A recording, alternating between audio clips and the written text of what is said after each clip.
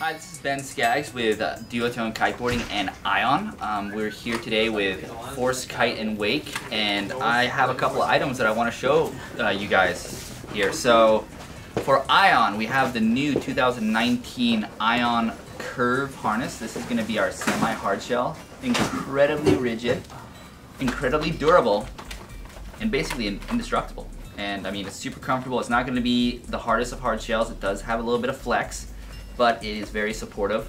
It also comes with what we call the C-Bar 2.0. You can see it has both options of using it as a rope or as a hook.